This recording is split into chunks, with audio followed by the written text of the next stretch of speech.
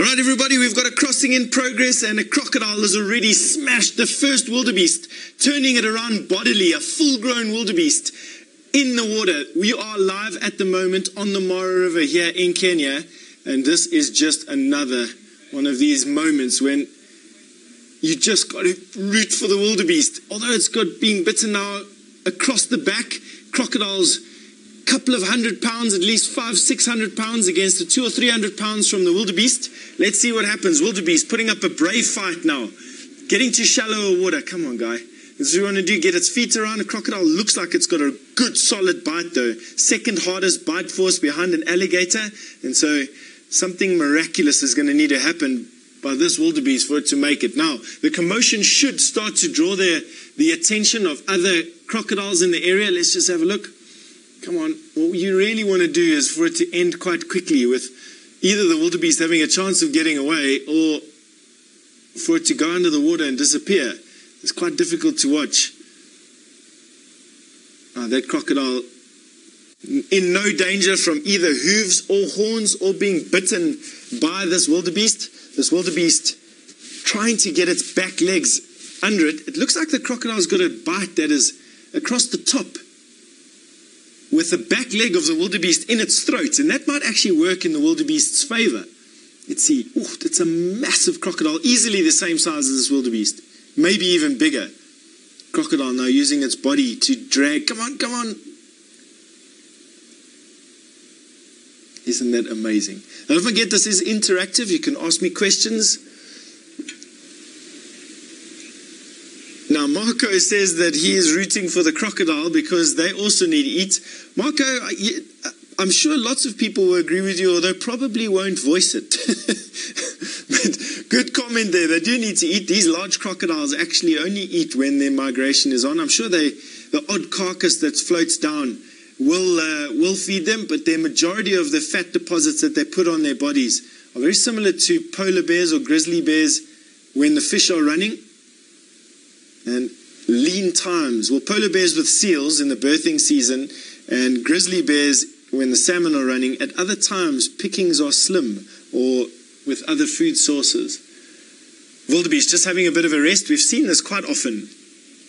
Now, Jennifer, you say your stomach is churning. I must agree with you. It is horrifying to think that not only is this happening to this wildebeest, but it could happen to you. There we go. Quite often these wildebeests rally. They have a bit of a rest. Adrenaline has a chance to set in. Their brains start working again. And they start to think, what benefits have I got? Bank just within their nose reach. Riti, you want to know how many crocodiles there are? Riti, in this particular crossing yesterday of this size, we saw way over 20. So there are a lot of crocodiles. It's amazing, actually, that these crocodiles have not come through here. There's a hippo. What is a hippopotamus? It's amazing that we're not actually seeing more crocodiles reacting to this. Maybe there's another crossing going on. Let's just go wide and see what's going on. No. So still just the one battle going on at the moment is between this wildebeest and this crocodile.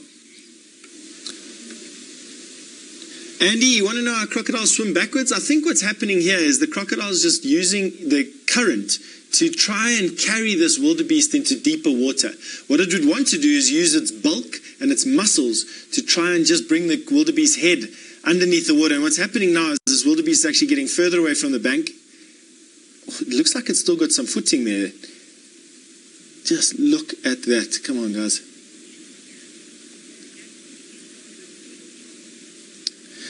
Now, just you wanted to know if these crocodiles do a death roll to kill the animals. Very similar to sharks, crocodiles do roll. They don't roll, though, to kill the animals. They roll to disembowel and dismember animals. So what this crocodile could do is twist a little bit to get this wildebeest to go under the water. There's a crocodile at the back next to that rock, not helping in any way at the moment, or not trying to come in at any way at the moment. This wildebeest looks like it's got its feet under it. Difficult to see. So just to finish off that comment, they'll use their bulk to try and drown the wildebeest, but they will use the roll to try and tear off chunks to eat once it's dead. Oh, come on. What's going to happen? I think we're going to, the bend in the river is going to catch us before the before that we know the outcome of this battle. Now, Francis, you want to know if the wildebeest could kick the crocodile off? Francis, there's a possibility that that could happen, but I think that it is... Okay, no, we've lost it. They've gone round the bend in the river now, everybody, and so we've lost that particular battle. Oh, what a pity. I'd love to know what happens to that one. My feeling, though, is that that crocodile's bite was a little bit too deep and a little bit too set, and all that crocodile needed to do was just wait for the wildebeest to tire out, pull it into deeper water, and then pull it down.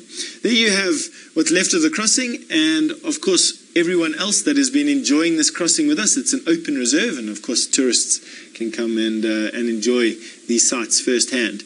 We've just got a lucky prime seat. All right, I think that is that crossing over with for now. Don't forget, we will send you a notification if you subscribe and let you know when we're going live, obviously, and we'll sit here and wait and see what else happens today. See you a bit later.